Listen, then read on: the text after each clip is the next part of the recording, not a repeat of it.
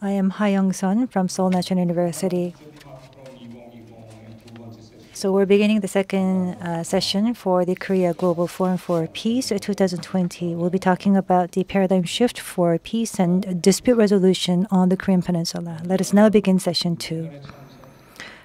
First of all, I'd like to welcome our 5 panelists. I'd like to deliver my greetings to you, and we will begin our panel discussion. Our panelists have been selected through a very rigorous screening process, and they do a lot of research on peace on the Korean Peninsula and also do lots of peace-related research around the world. So we're very happy to have invited our panelists. And according to our program proceedings, we're going to first listen to Mr. Dan Smith, who's a director at CIPRI. And then our second panelist is from ISDP, Director Dr. Nicholas Swanstrom. And our third panelist is from Finland, CMI, Crisis Management Initiative, Mr. Ville Rumer. And the fourth panelist is from the Czech Republic, Global Coordinator for the Parliamentarians for Nuclear Non-Proliferation Disarmament. So we're joined by 4 panelists from abroad who have connected to our online channel. Last but not least, from Korea, we have Dr. Seo Hyuk, who's a researcher working at the Korea Institute for National Unification, KINU. So before we begin the forum, I would like to just touch upon a few things.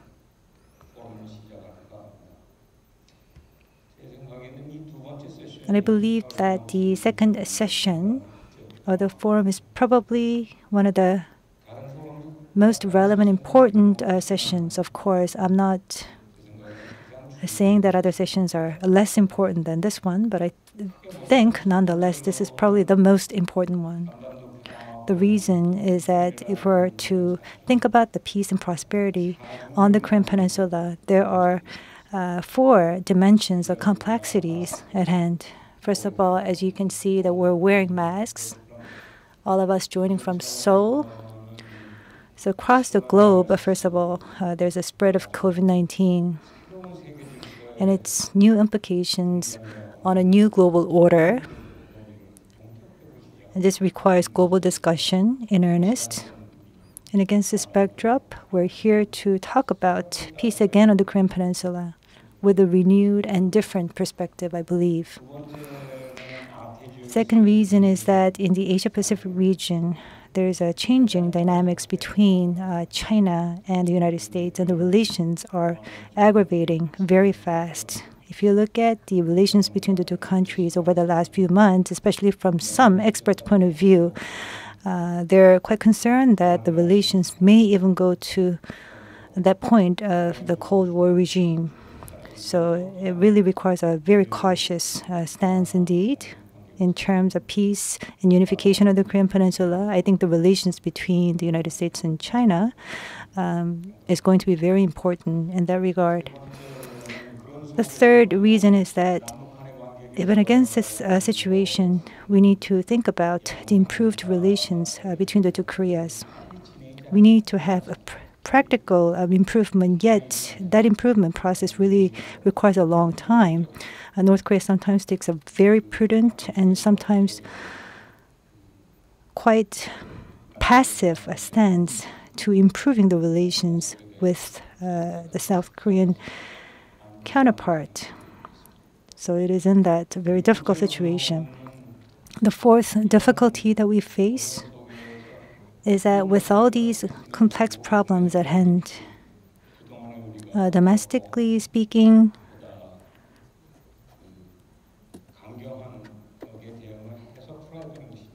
do we really, we're at a crossroad as to whether we should take a hardline stance or to take a softer stance towards this issue, which will require national consensus of the Korean citizens, because there are 4 different dimensions to this complex problem.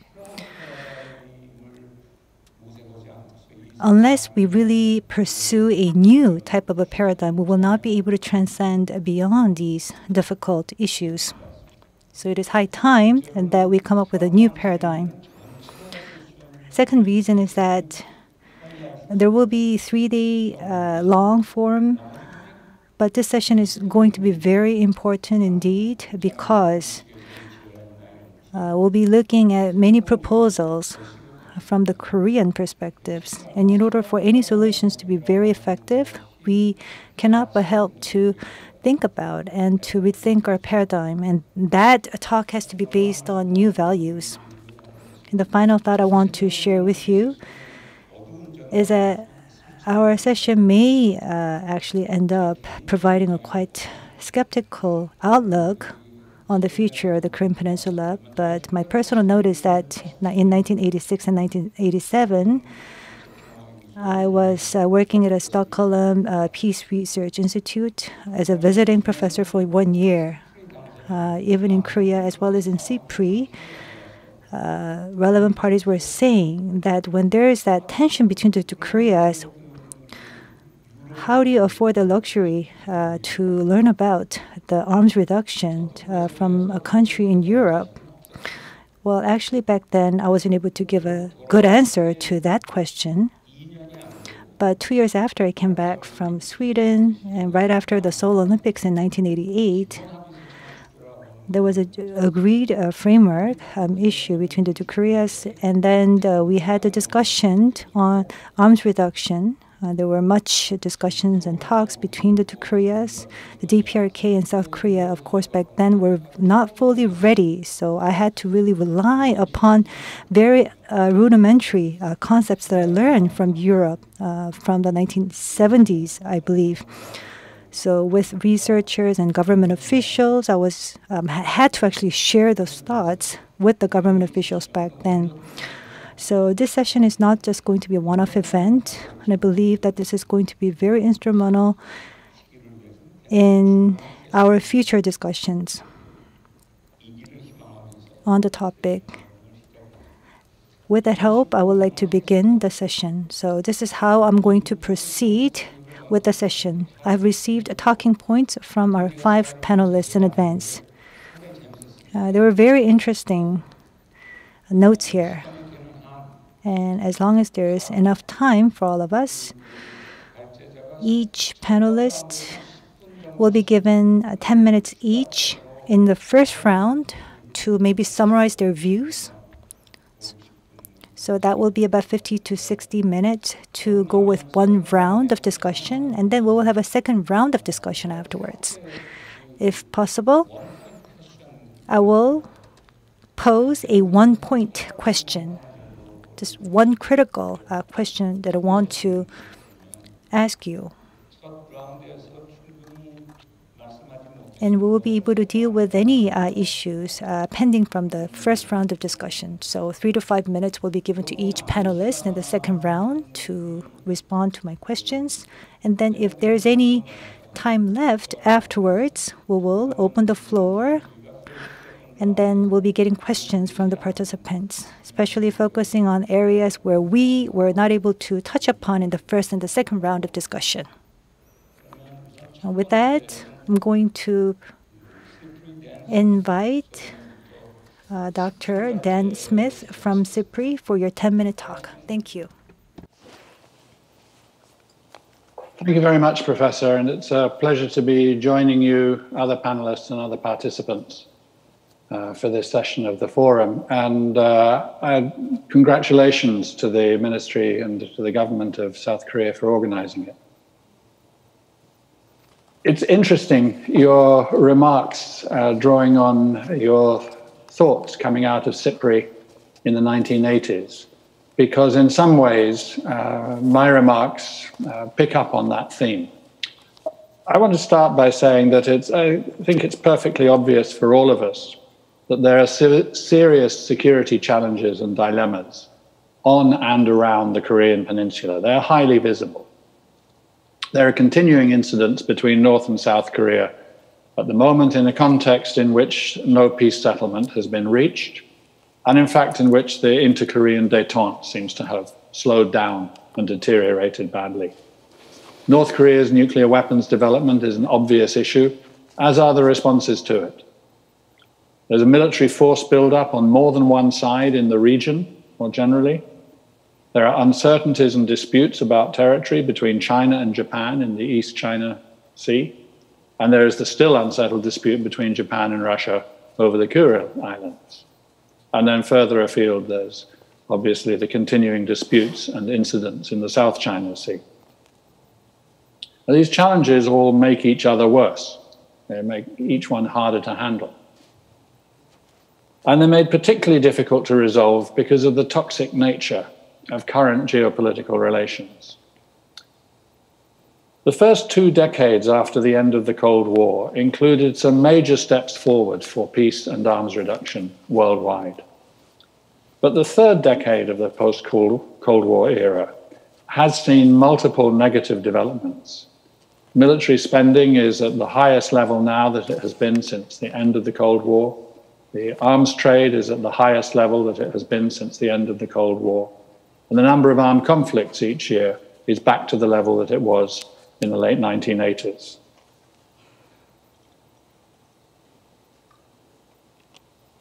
All of these factors make it harder to see a way clear to peaceful settlement of issues in troubled regions, whether we're thinking about the Gulf or in the Middle East or about South Asia or about Northeast Asia.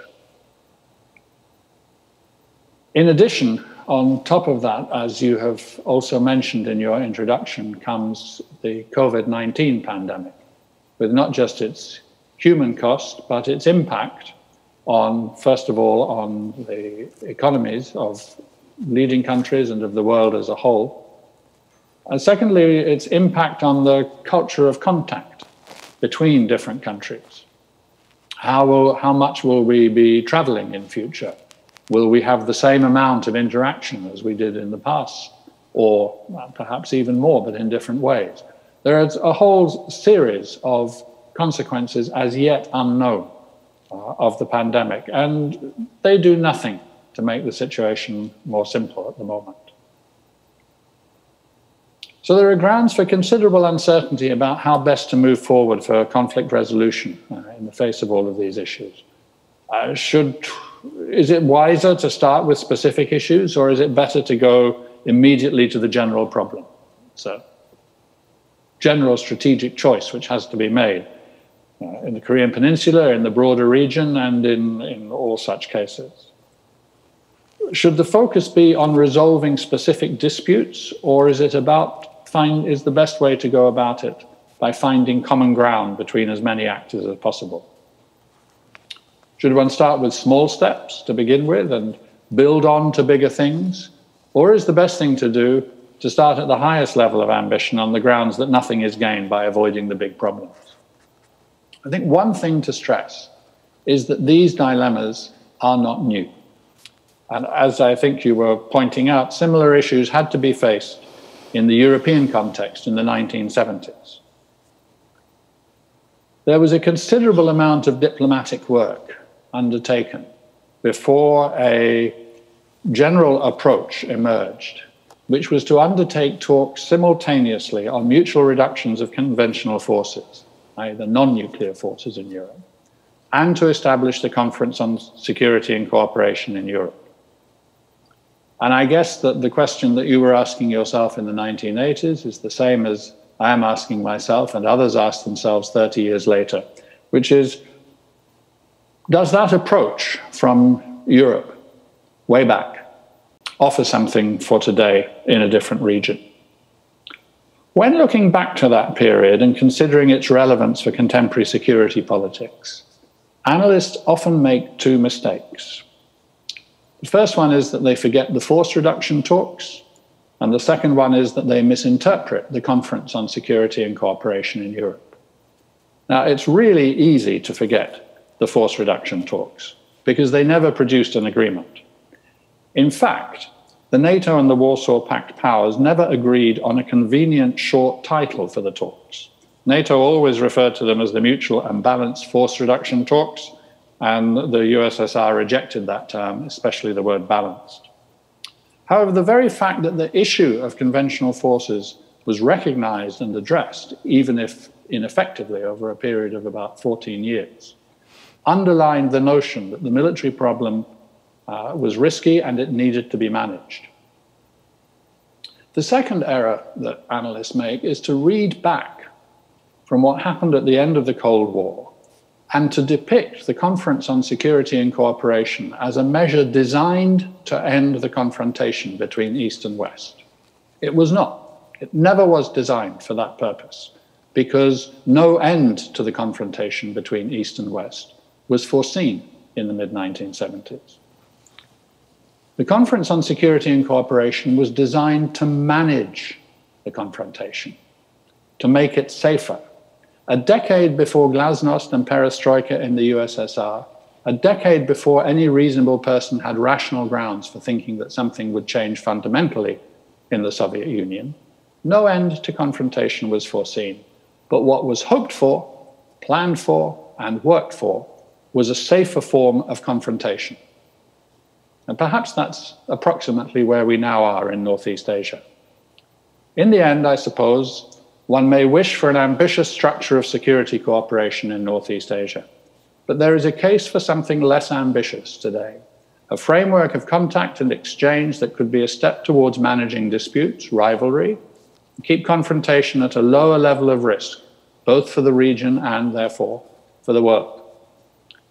This could take the form, this framework, of a continuing conference among the major security actors, the 5 regional states plus the USA.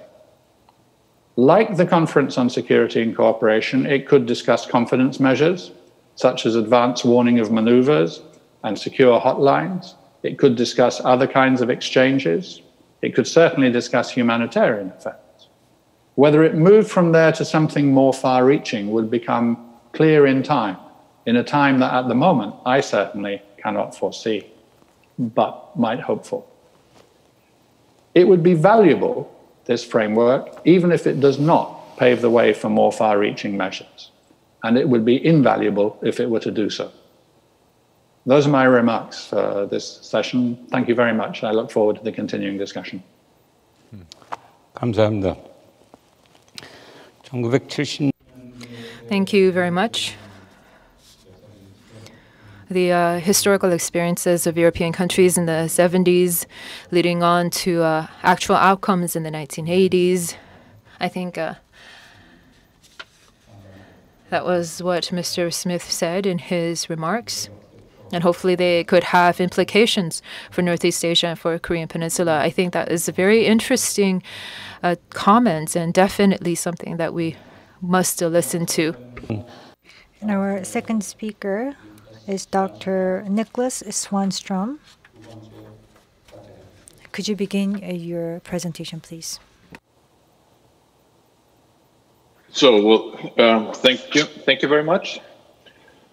First of all, I would like to thank the organizers and the chairman for inviting me to this fantastic conference, and of course apologize for not being able to participate in the morning, but it was slightly too early for Swedish time. And then, of course, I also hope that everybody's safe. Now we have, of course, the amazing typhoon hitting South Korea as well as with COVID-19.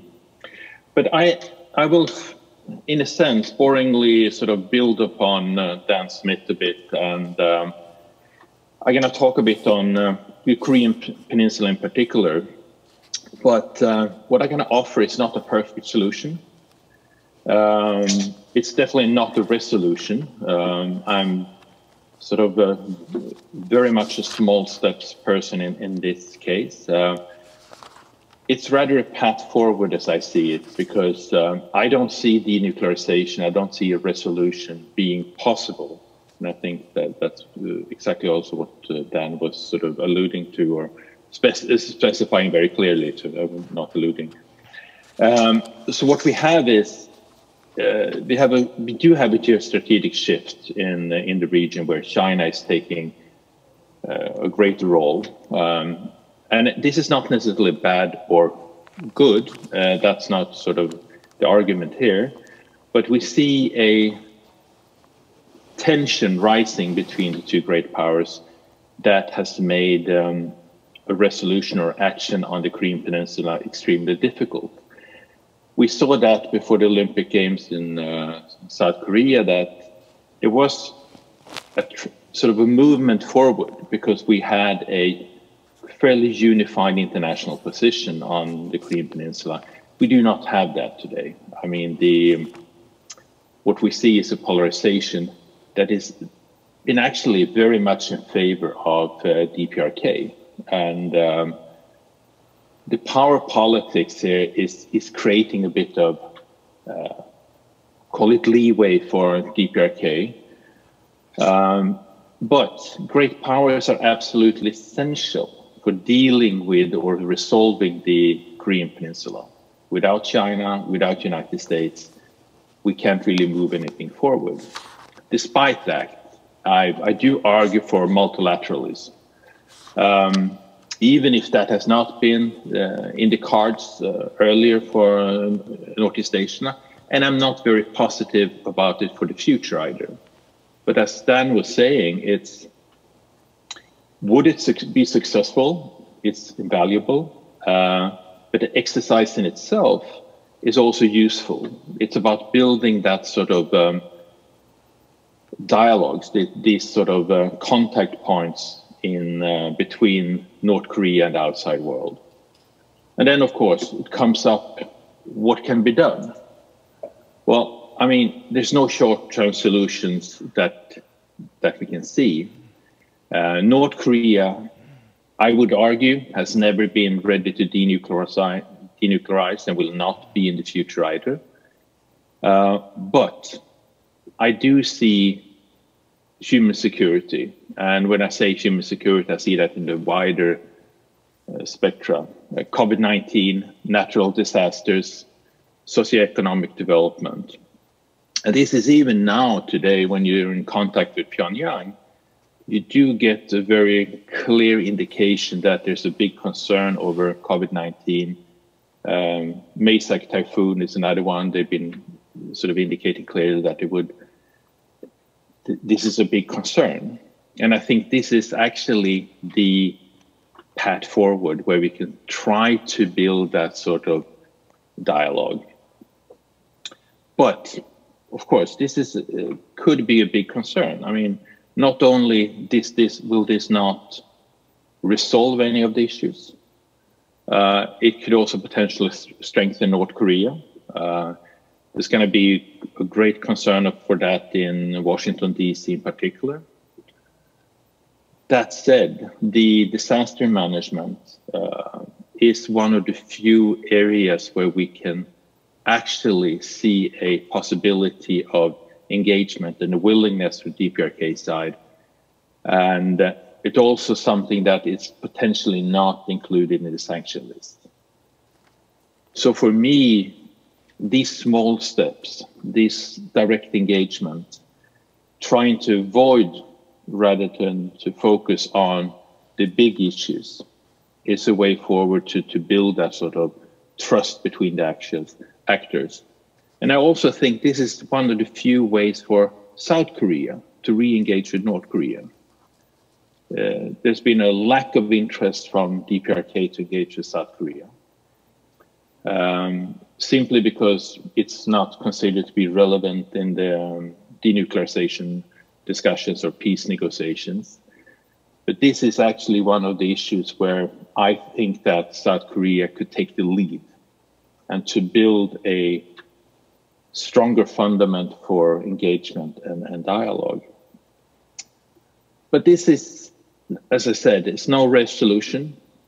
It's not necessarily a long-term path even. But this is, I think, currently the only path forward. And when I say multilateralism here, it's rather a coalition of the willing, where we can actually, to a certain extent, include United States, include China, even if currently they're not, I think, extremely useful. But it's also management of expectations. I think we have to be realistic when it comes to DPRK, that we're not going to see any tremendous changes. And I think we also have to be realistic with the fact that the current situation is actually beneficial for DPRK.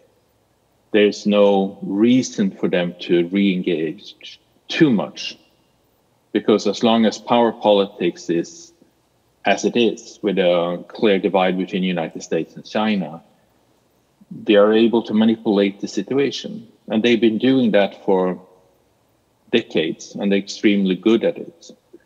So, and again, when speaking to DPRK, and I get very little indication that they're willing to do more than this short term,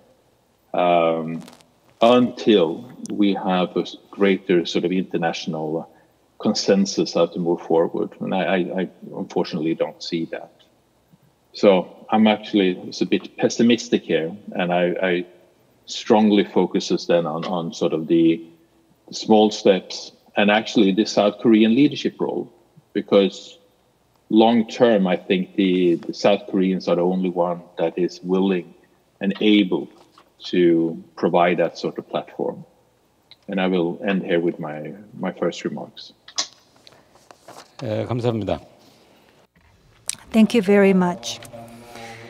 East Asia and the Korean Peninsula situations are very closely examined by Dr. Nicholas Swanstrom.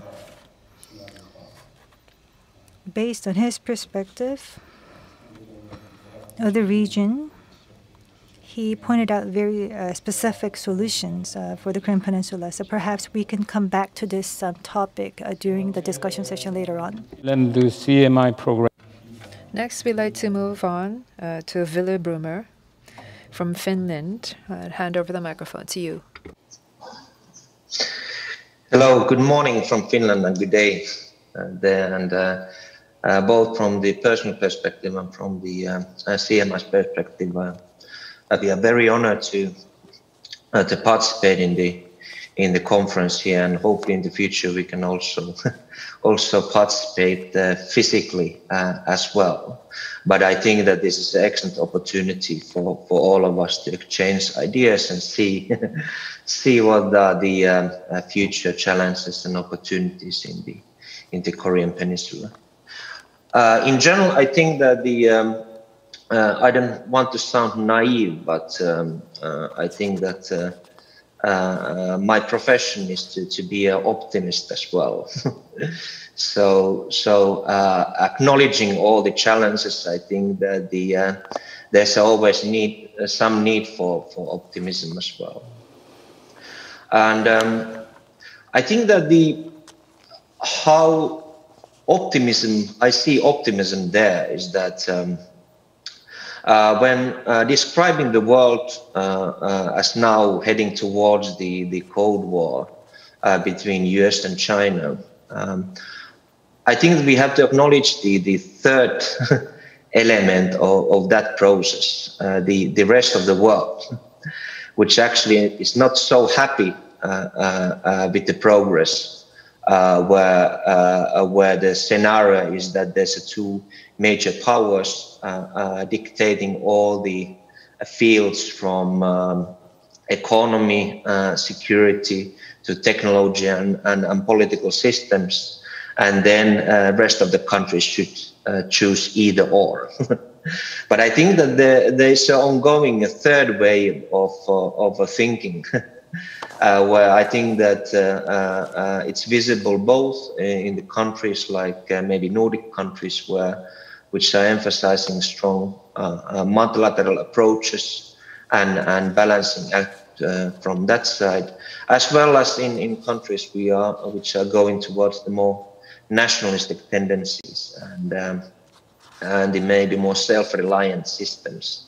And I think that these are the responses on both ends, which I think that are there and will be there for a while when looking at the Chinese-US competition.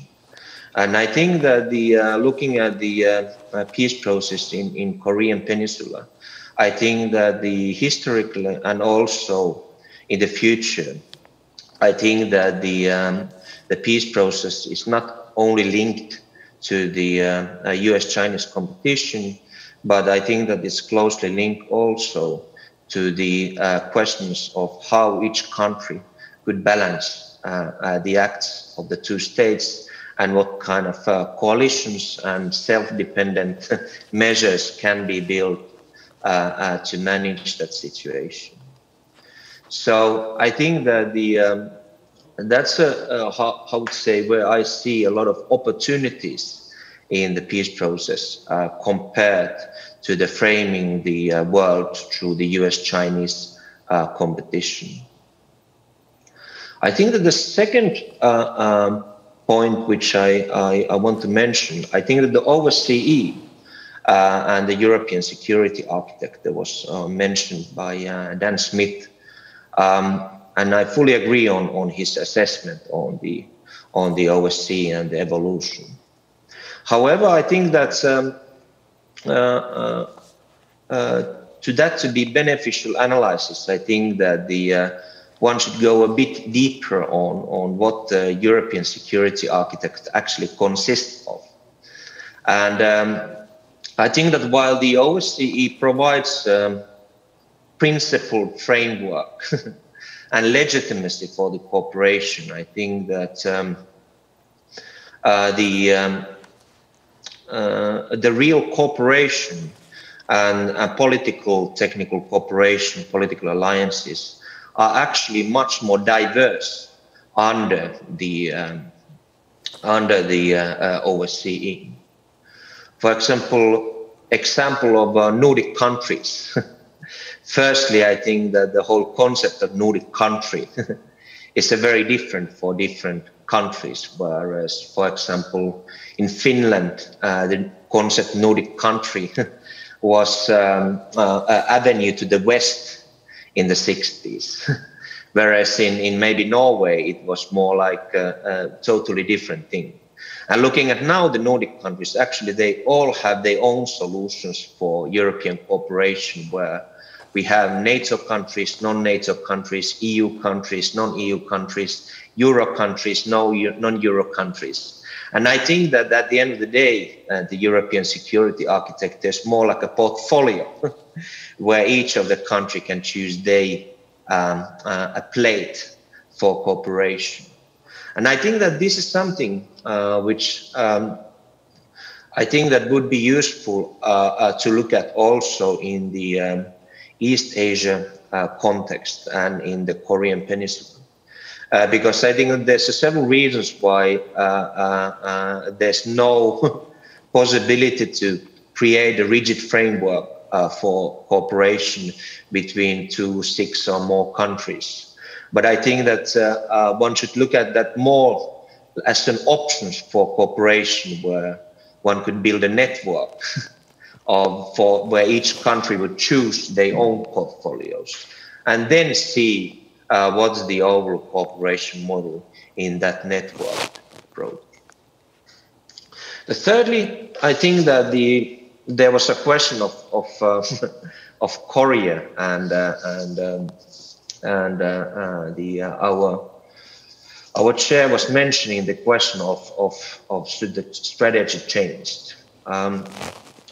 Personally, I really have admired the Korean approach for the past years, and I think that there have been a very interesting balance of symbolisms and concrete actions, starting from the Olympics, leaning towards quite a significant security and defense agreements.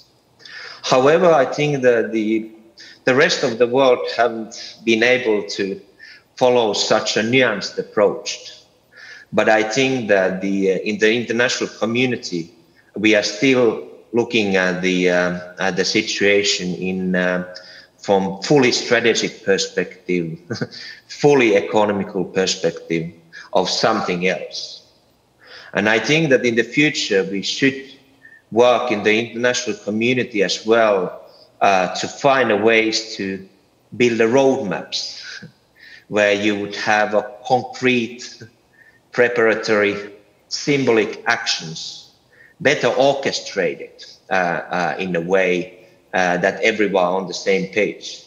Because, for example, looking at the US approach, I think that the Singapore summit was an excellent example of symbolism. But unfortunately, the administration in US didn't have a ways to follow up that in the concrete level. And I think that the other governments maybe have had opposite problems where they have had all the mechanisms, but not the way to manage the symbolism. So I think that many of the pieces are still there, but we just have to find a way on how to orchestrate in a way which is more coherent. And there, I think that we should really see the examples from the Koreans for the past 3 to 4 years and learn on how it is done, and then seek for more thinking on how it could be repeated at the international community. Thank you very much. 재미있는 코멘트였습니다. Yes, that was a very interesting comment. So we're going to invite our fourth speaker, Mr. Alan Ware, who's the Global Coordinator for the Parliamentarians for Nuclear Non-Proliferation Disarmament. The floor is yours.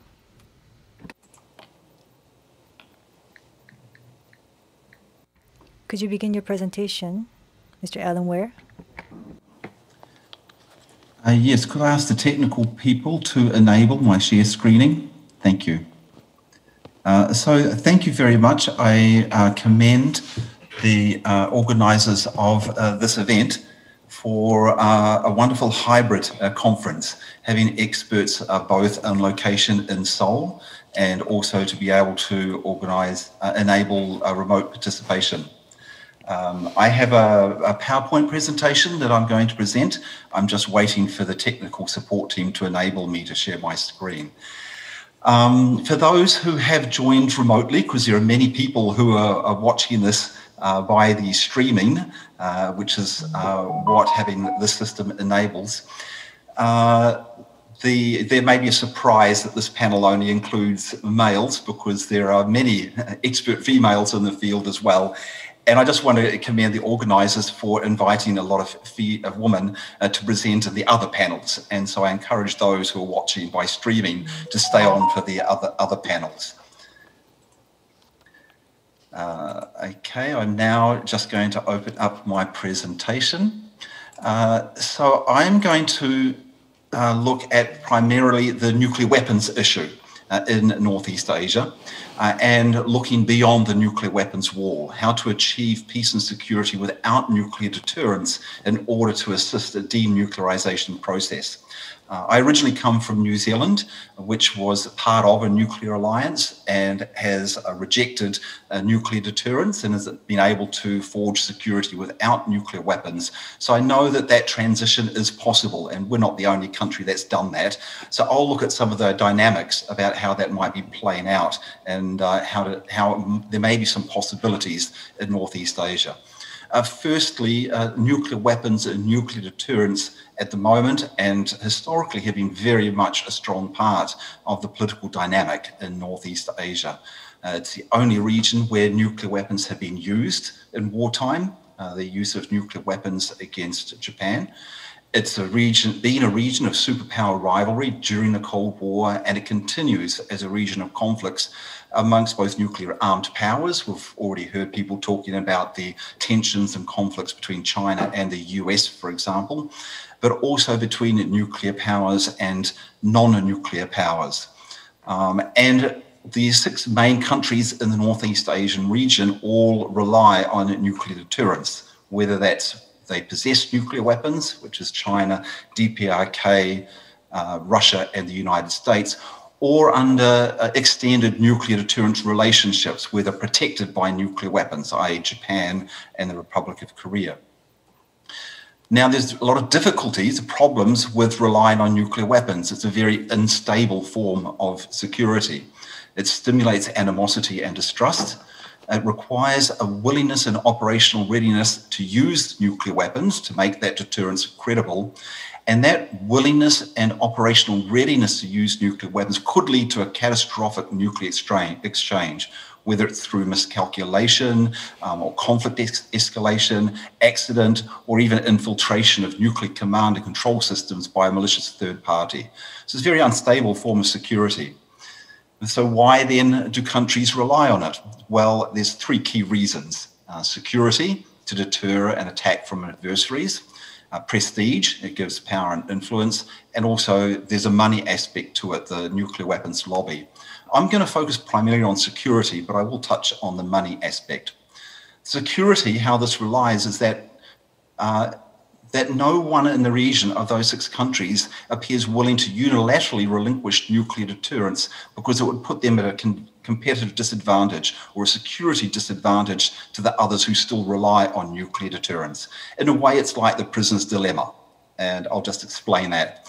The prisoner's dilemma is a classic game theory that was postulated in the 1950s by the Rand Corporation, and they provided a scenario about 2 prisoners that had been arrested and they are being charged with a crime.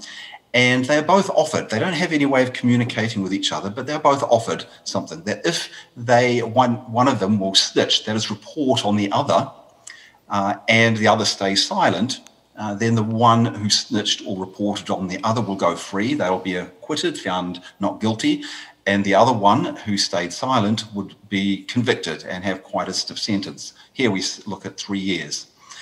How if both of the prisoners snitch a report against the other, then they will both be convicted, and the amount of blame is higher, so they'll get a sentence of, here we see, 2 years. If they both keep quiet and don't say anything, then they both gain, to some degree, they both get 1 year on conviction. So this is sort of like the outcome, the dilemma that the prisoners are put in. Do they snitch or not snitch on the other? And in the most probable outcome is that both will snitch in order to avoid the worst possible outcome for themselves if they stayed silent and the other person snitched on them. What this provides is, in a sense, the dynamics for a conflict situation and the possible outcomes. Win-lose or lose-win is one of the 2 of the possible outcomes, and that's a dominance and submission outcome. Competition, where they both lose, or cooperation, where they both win, win-win. So how does this play out with regards to the nuclear weapons in the region?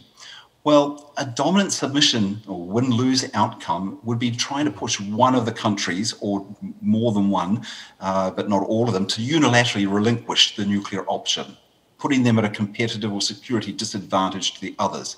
So that would be like pushing DPRK to unilaterally relinquish the nuclear option. And we see they're not willing to do that. Or it's pushing one or more of the 6 main players to join the new UN treaty on the prohibition of nuclear weapons. And again, we're seeing none of the countries of these 6 are willing to do that. The competition is the status quo. The countries continuing to rely on nuclear deterrence, which could result in something worse, a nuclear conflict.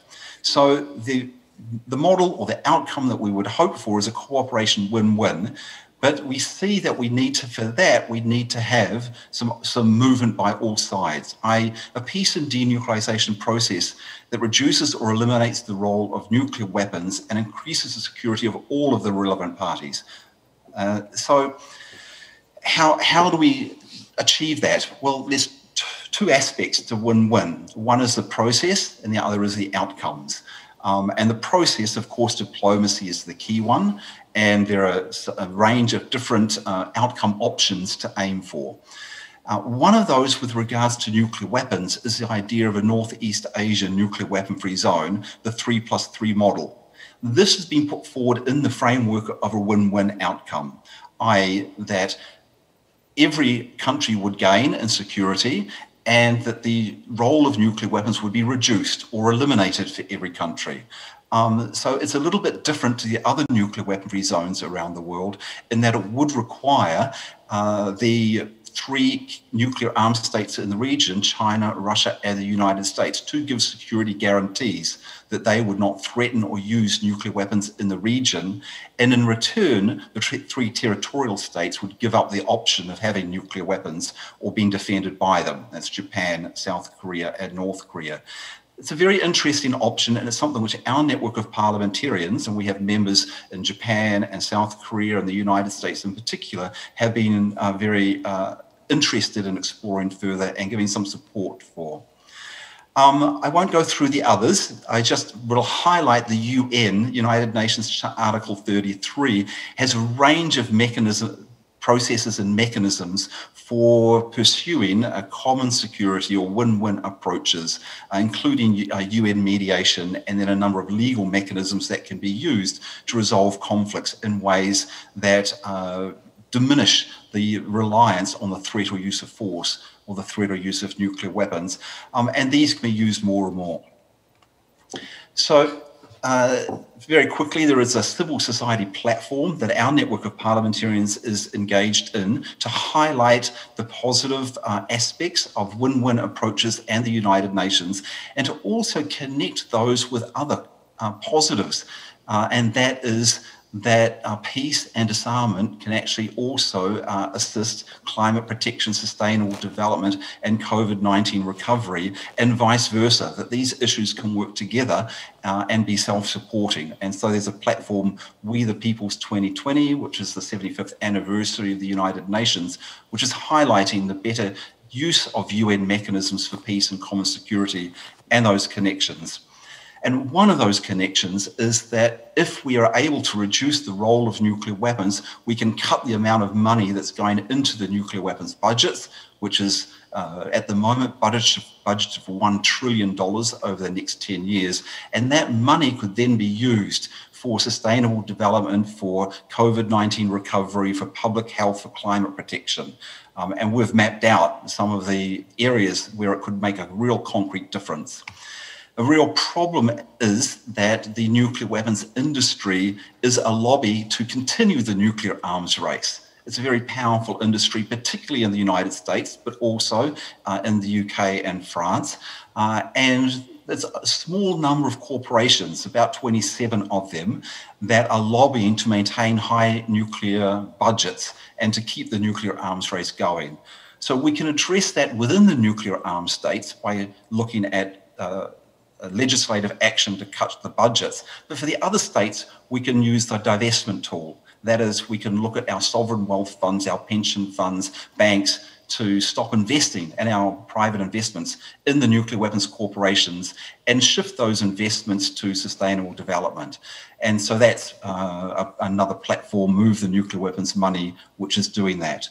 With that combination of win-win security approaches and addressing the money, cutting the budgets and investments from nuclear weapons and putting them into peace, disarmament, and sustainable development, I think we can tear down the wall of nuclear weapons and help for a more peaceful and denuclearized region, and ultimately a denuclearized world. Thank you. 고맙습니다.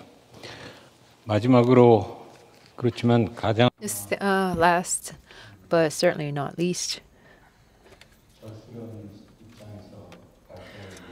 perhaps someone who is really likely the most desperate panelist here.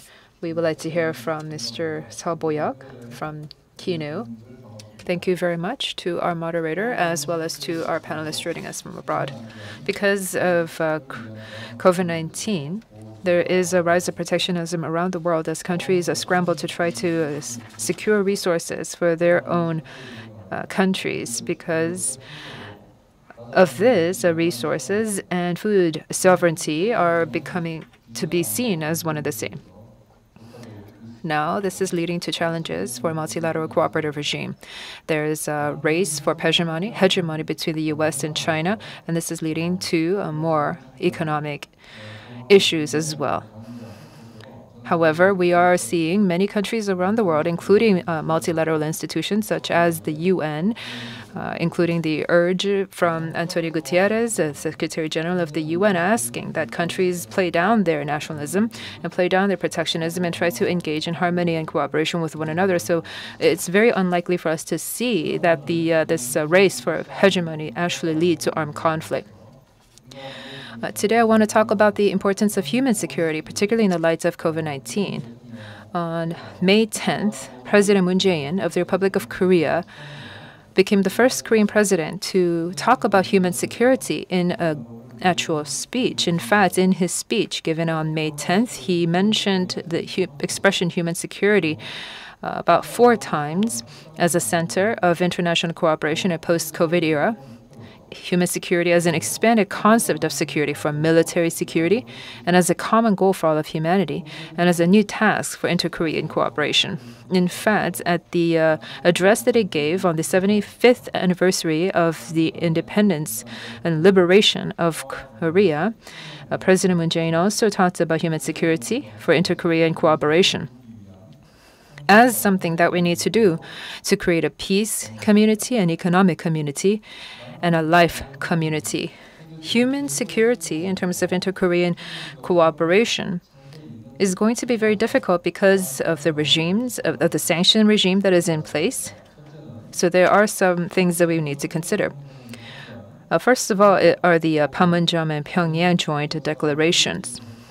We can resume inter-Korean talks through food and healthcare and forestry cooperative projects as mentioned in those pieces of document. Secondly, there are already North Korean humanitarian projects that the ROK government is doing through WFP, FAO, UNICEF, and other multilateral organizations. Thirdly, the ROK government can work together with a third country or international organizations to do good-to-good trade with North Korea and other private sector exchange. Fourthly, we can engage in knowledge-sharing projects to try to enhance inter-Korean cooperation. In particular, North Korea wants to enhance its food security, so perhaps the ROK can engage in exchange of farmers or agricultural supports, especially in the Gangwon-do province. The Daeseongdong village and Giseongdong village lie near the DMZ border, so perhaps those residents can be mobilized to engage in joint agricultural projects. This would lead to the enhancement of the quality of lives of the citizens living there, and this could bring about an actual experience of unification when unification does occur. There are many different issues regarding the establishment of a peace regime on the Korean Peninsula. North Korea, China, U.S., there are many counterparts, many interested stakeholders involved, but as you know, their opinions and their positions are very different.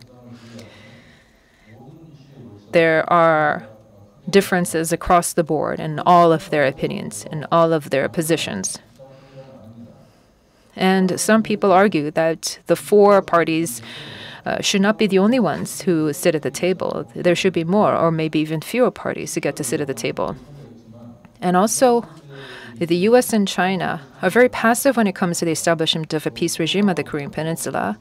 There are differences of their positions, including dependent on certain issues.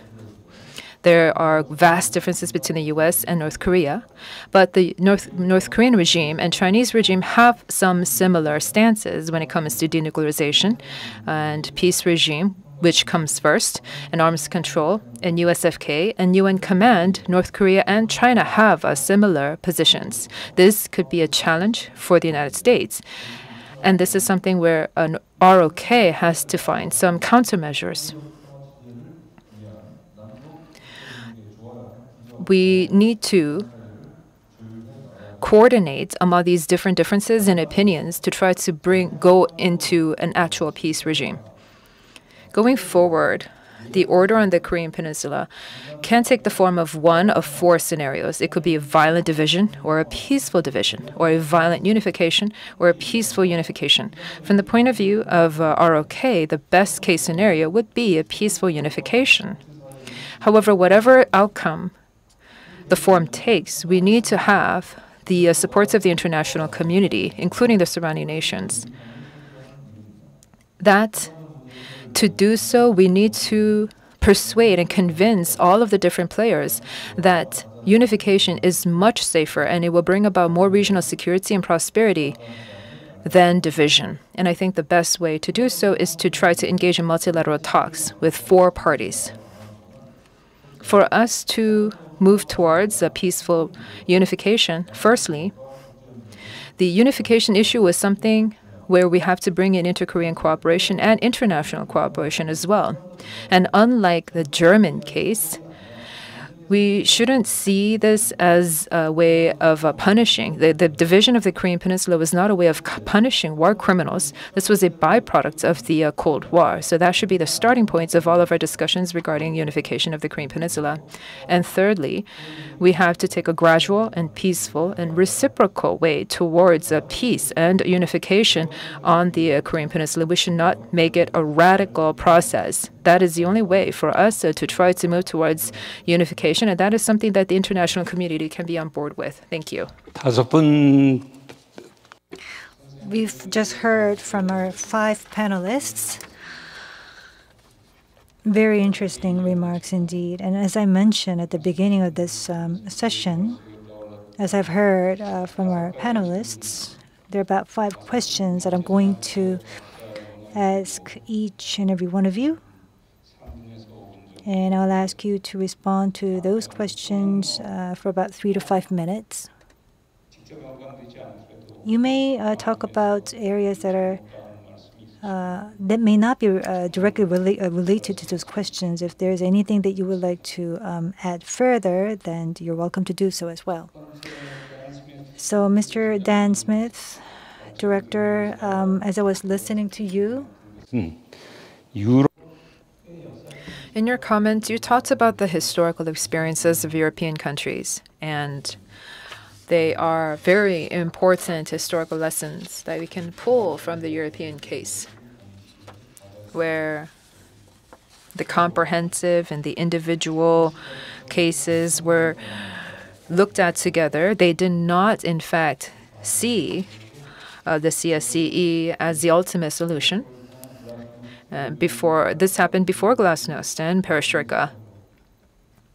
But after those experiences in the USSR, they saw a post-Cold War era coming in to Europe. So what I'm curious is, for Northeast Asia and Korean Peninsula, if we were to take that kind of example for the Korean Peninsula,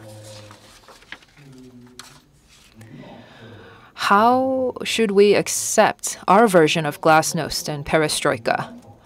Because Glasnost and Perestroika brought about a huge upheaval in the USSR. So what is our best way to try to have a peaceful resolution of all events and make it lasting? So that is my first question to you, sir. And my question then goes to Dr. Nicholas Swanstrom. In your presentation, you mentioned that COVID-19 and these disasters could be a crisis and an opportunity at the same time. So we have to start our dialogue focusing on this human security-related issues. And it could provide a small pathway towards facilitating dialogue with the DPRK, which we fully agree with. But what we have as a concern is that there are various small pathways that we can explore, but ultimately we have to see some substantial improvement in critical issues. So from the DPRK's point of view, that would mean denuclearization, peace regime, and a security guarantee for the DPRK. Because we have been closely monitoring the developments of the Korean Peninsula, will there be any room for South Korea to take initiatives on? Whether you're seeing it from very close distance or from afar, denuclearization, peace regime on the Korean Peninsula, it's really quite a challenging issue. And it is in a stalemate in a way. Is there any advice that you can give to the Korean people in that regards?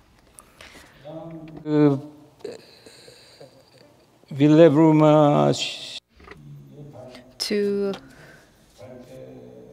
Director Ville Brumer, while listening to your comments, there were two things that came to my mind.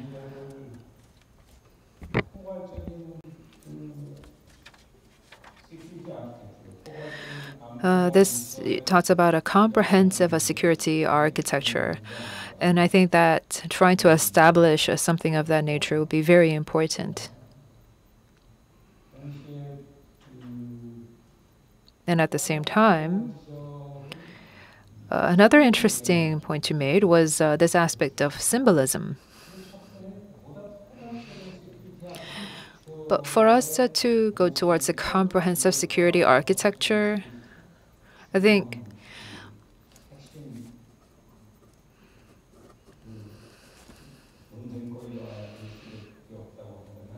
if that is going to be a very important issue for us to go towards denuclearization and peace regime right now, because of the conflict between the U.S. and China, for us in the Asia-Pacific theater, for us to try to come up with a comprehensive and in-depth security architecture, would that be easy for us to accomplish given the nature of the U.S.-China conflict?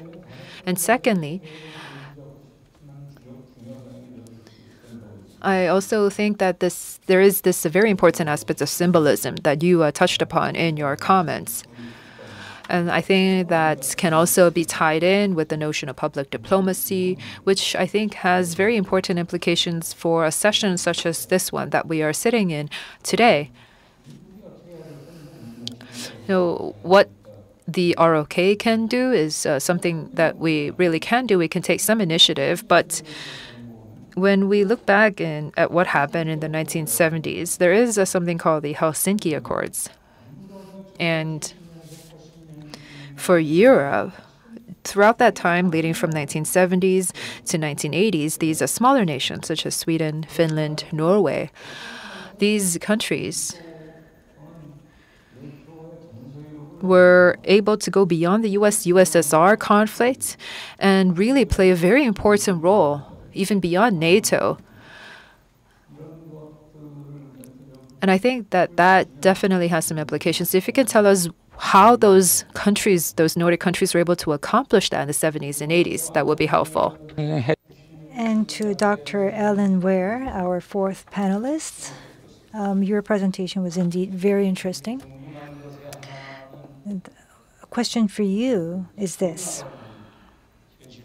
The so-called realistic perspective and idealistic perspective, there's a dilemma between the two different perspectives.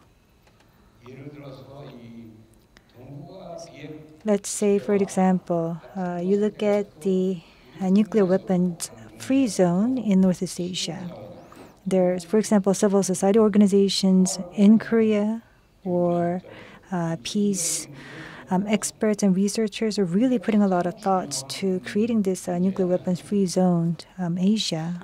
But the biggest challenge at hand is that those people that are in the actual policy-making process, the relevant parties, especially the ones that have nuclear weapons, those policy authorities, as well as the groups that are implementing those policies. How are we going to reconcile with the position of these policymakers and policy implementers? Otherwise, we deal with this dilemma. The situation is not going to be easy in terms of the pace of spreading the voice. There are going to be a lot of constraints. So how do you reconcile with the interests of the policymakers? Lastly, to Dr. Seo, I'm going to ask you a rather more complicated question. And I really do hope that you won't be too disappointed that I'm asking a harder question. It's a bit of a curveball, but I hope that you would give a sufficient response. I think that if we take a look at the current situation on the Korean Peninsula, there's COVID-19 bringing us a completely new world order, and the U.S.-China tension that is really casting a gloom on the Asia-Pacific theater. Even from people in other countries, many people are saying that the ROK should use this as an opportunity to take more of an initiative. Many countries are urging the ROK to do more. But what is your take right now? Because the U.S. and DPRK, after Singapore and Hanoi, they were pretty much New Deal summits. And even after the presidential elections in the U.S. are over, there's always going to be that ever-present security dilemma. So how much of an ROK initiative can we have? We have to convince U.S., we have to convince China, we have to convince DPRK, we have to convince all these other neighboring nations. What is the key points that we can use to convince and persuade all of these different neighboring nations and all of these different stakeholders?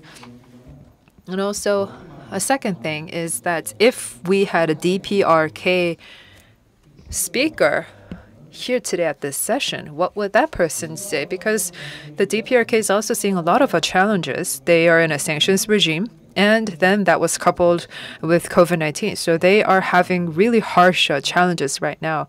DPRK is facing a very severe dilemma. The North Korean leadership is facing a very severe dilemma.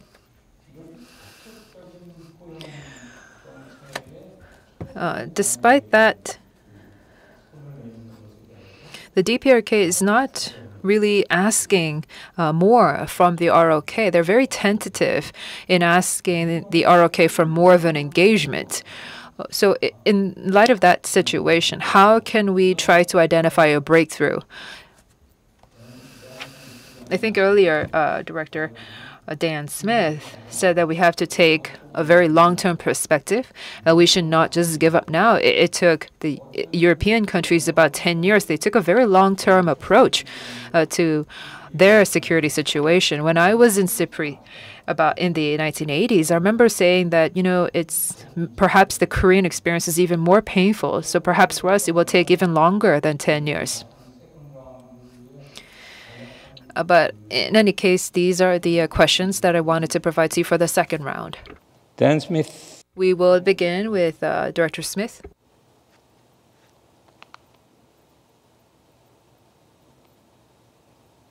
Yes, thank you very much for the question. I think there are 3 points that I want to make. And I just want to say to start that your last question to the speaker from Kinu, Professor Yak, means that I don't need to talk about who are the actors, who will do these things. I can concentrate my mind on what I think should be done. He has the curveball, as you put it. So the 3 points that I wanted to make are these. First of all, it's important to start out by recognizing that glasnost and perestroika arose because of contradictions within the Soviet system itself. They were driven by economic weakness and social and demographic change inside the USSR. And what was needed, and perhaps what was the historical surprise, was a mechanism, a transmission mechanism for bringing those pressures that were real and visible, I think, for quite a long time in Soviet society, especially in the cities, to bring those into policy within the USSR. And this is what happened when Mikhail Gorbachev became the leader of the Soviet Union. But the forces that were driving the change in the Soviet Union that led finally to its demise and to its breakup, and which were such an important part, therefore, of bringing the Cold War to an end in the late 1980s, were domestically driven.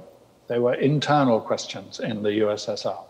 They were not defined or achieved by what European or American diplomats were doing, nor indeed, in my view, were they achieved by what the Pentagon was doing, increasing US military spending during the 1980s. I think change in the USSR was internally driven. At the time, as I said, in the 1970s, if we're looking back to try to understand what the real achievements of the Conference of Security and Cooperation in Europe and the mutual force reduction talks really were, at the time, the aim, and to some degree the achievement, was to manage a confrontation and to reduce the level of risk that was associated with it. In fact, after the Helsinki Final Act, and while the conventional force reduction talks were going on, came the period often referred to as the New Cold War, when tensions between the USSR and the USA and their respective allied blocs increased quite significantly from the end of 1979 through until just after the accession to power of Mr. Gorbachev in the USSR. Nonetheless, a good case can be made for saying that the diplomacy of the 1970s made that confrontation perhaps shorter and certainly less risky than it would otherwise have been. But that's an achievement that is not related to glasnost and perestroika, and it's not really related, in my view, to the end of the Soviet Union. But there is an achievement which is related to that. And that is that because that diplomacy had reduced the level of risk around the East-West confrontation, it actually allowed the changes in the USSR to unfold. It was part of creating an enabling environment for those changes to be happening. The argument within the Soviet Union about threat from the West was less persuasive, it was less convincing in 1985, 1986 than it had been more than a decade earlier. And this despite the rhetoric within the policies of the US administration under President Reagan in the first part of the 1980s, despite, for example, the evil empire speech. So on the one hand, you have changes being driven for internal reasons, internal factors in the USSR. On the second hand, you have the diplomacy which manages the confrontation and reduces the risk. And on the third hand, you have the, at the time, perhaps unexpected or perhaps dreamed of effect that when change began in the Soviet Union, there was nothing that was coming from the West that blocked that change. That, I think, is what we could look forward to in a longer perspective about the Koreas. That if there comes a time when North Korea begins to change under its own momentum for reasons which are North Korean reasons rather than American, Japanese, South Korean, or even Chinese or Russian reasons. If and when North Korea begins to change like that, the important thing is to have achieved the diplomatic environment, which means there is nothing external that blocks that change. Okay. 고맙습니다. Thanks very much. Thank you very much. Thank you, Dr. Nicholas Wenstrom. Could I have your view, please? Well, it's a bit of a stretch, but when we're talking about North Korea, it's, the denuclearization is so far in the future, if ever, simply because the security threats they perceive is United States and it's China. It's not ROK, it's not Japan necessarily. But I see this as a scale where we're looking at human security, risk reduction, crisis management, that leads to a peace regime of sort that could potentially lead to denuclearization. But I think there's a management of expectations that is needed here, where we, ROK and the international community needs to first of all, figure out what they need, what the priorities are, what the value for each of these steps are. If you cannot have denuclearization, what do we want to accomplish? Do we want to accomplish some sort of diplomatic engagement that could sort of ease up of future change? But I think that the more realistic perspective is needed, where we can actually see that what we're trying to do is increase security for ROK. We're trying to provide that platform if change happens. But I think we're not going to look at that. And this is a challenge, because if you can ask the North Koreans answer is very simple. Lift the sanctions, reduce the threats against against DPRK, and we can discuss everything. The problem is, this is a catch-22 situation. Once you reduce the threats against North Korea or the sanctions, they don't have any incentives to denuclearize or change. And if you keep the pressure on DPRK, they will not change either, because they need the nuclear weapons to guarantee their own security. So how do we sequence this to maximize the potential for change and increase security for North Korea? Because from the North Korean perspective, they are under severe threat. And I think this is something that we should not underestimate. They truly believe that the international community is after them, and therefore they need nuclear weapons. So for me, there's really no other way forward than to take these small steps in human security, risk reduction, crisis management, but maybe not reward DPRK too early. We need to have a firm position on DPRK until something substantial happens. So my advice to RK is to keep your eyes on a positive target, but don't reward DPRK too early, because we need to be realistic about the future. Thank you. 감사합니다. 다음 순서로 Yes, thank you very much. Next, Mr. Billy Broomer. Thank you very much. A couple of points. Firstly, on the going back to the OSCE, which I think that the Dan Smith described very well. I want to just point a couple of additional elements which I think that were critical on actually leading to the signing of the agreements. And in general, I think that it's clear that the Soviet Union had been lobbying for such agreement since the early 60s. But only late 60s, the interests of the other states as well started to merge on creating that mechanism. And I think that looking at how it is done, it's important not only look at the interests of the big powers, but it was also the questions of interest of small, medium-sized and big powers, and between those, and interests of small states vis-a-vis their own sponsors, vis-a-vis the other small states, vis-a-vis the other sponsors. So I think that the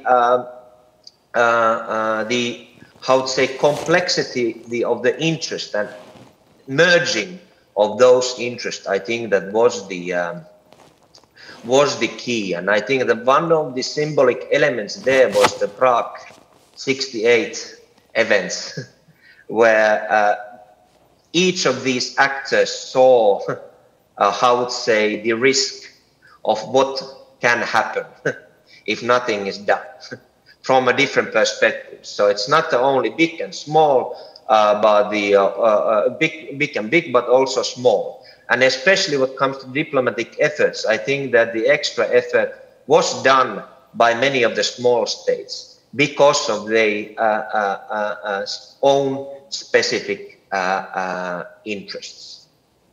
But I think that looking at the overseas and the evolution, I think that that's a context specific. There can be lessons learned, but I think that it can be certainly replicated in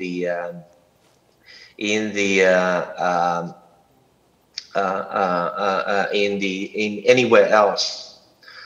I see what is key in the peace process in the Korean Peninsula in short to mid-term is the connectivity of the DPRK to the international community. Because I think that whatever challenge you see, I think that the big challenge is that there's no understanding on the sequencing in the international community. And what Niklas was describing extremely well, I think that cannot be done. You cannot find formulas without the connectivity to the international community. And all in all, I think that if you assume that the nuclear weapons are, how to say, can be replaced as a security guarantee as something else, that requires a connectivity to the rest of the world. And I think that this is something where I feel that there's a need for more work and allowing the symbolism and all kind of efforts, because without that we are always locked.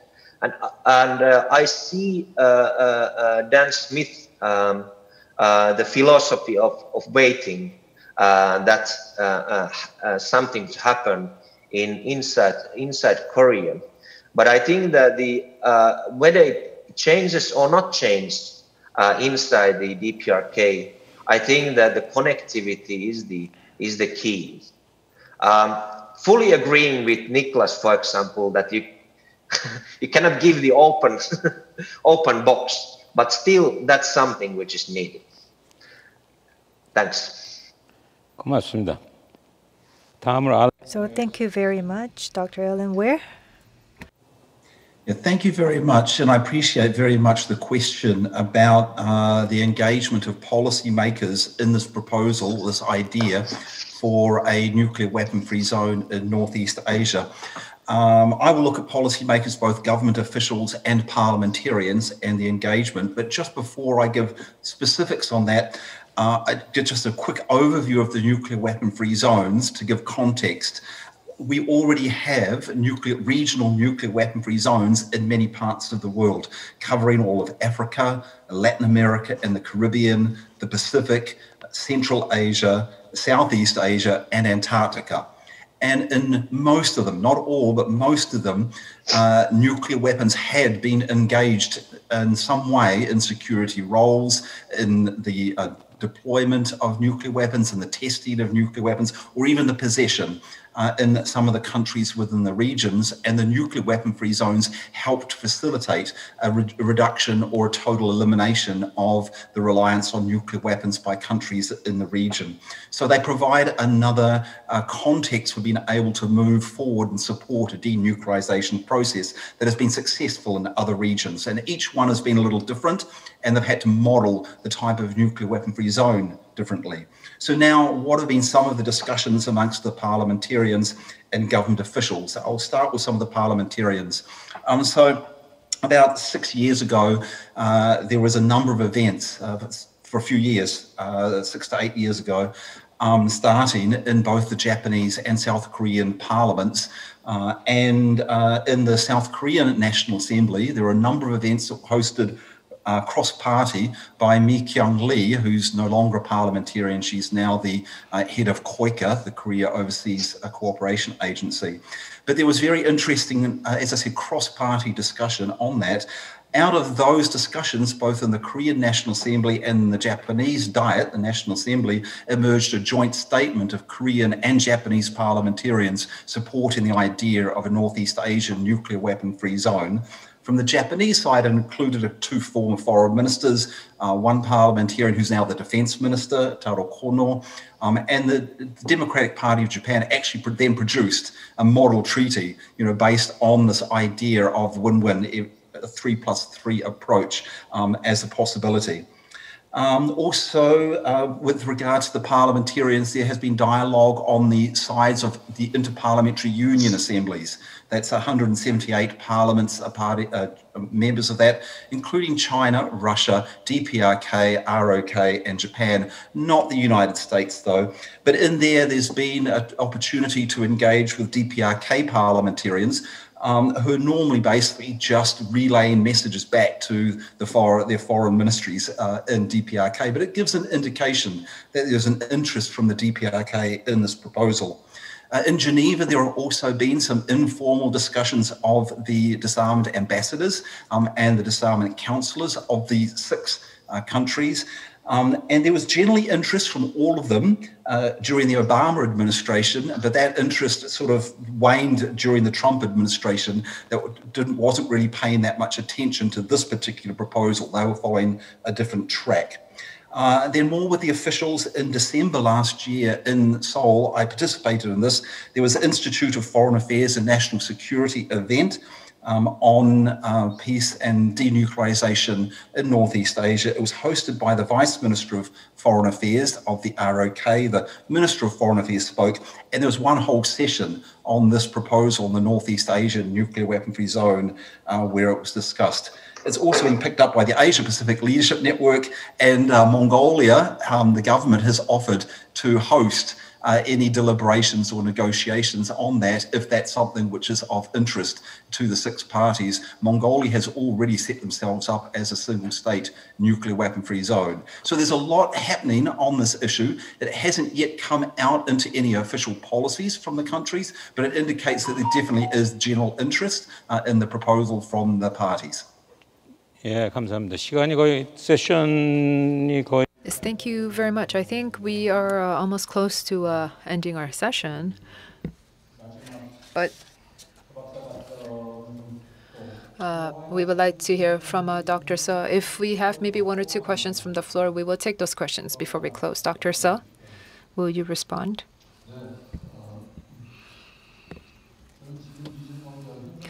I think when we take a look at the current U.S.-China tension, yes, there is some level of conflict there, a rising, heightened tension.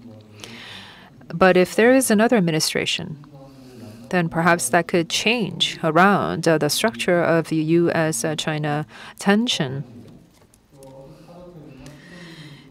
If some people take a look at the U.S.-China relations and see that as a condominium or a cartel perspective. So there are different perspectives that we can choose from to look at the U.S.-China tension.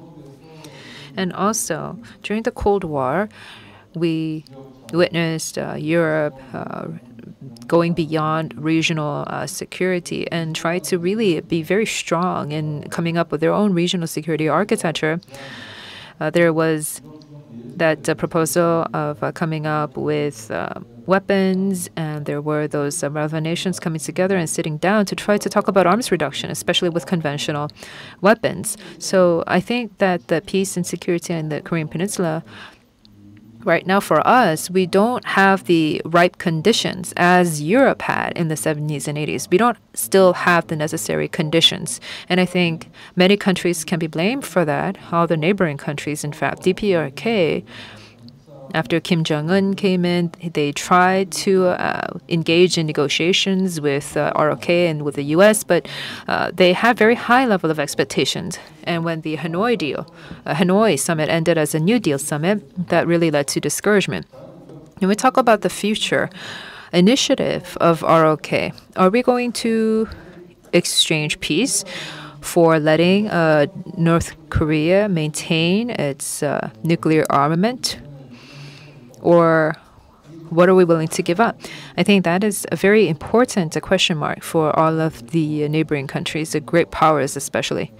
And that will lead to a different outcome for Northeast Asia and for Korean Peninsula. And all of our countries have to pull our ideas together. What is the initiative that ROK can have?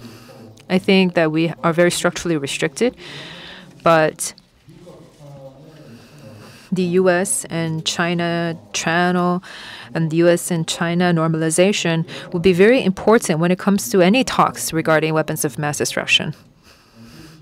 Oh, I think that the ROK needs to try to find some wisdom to go beyond that. I think we have to look back and review our past record.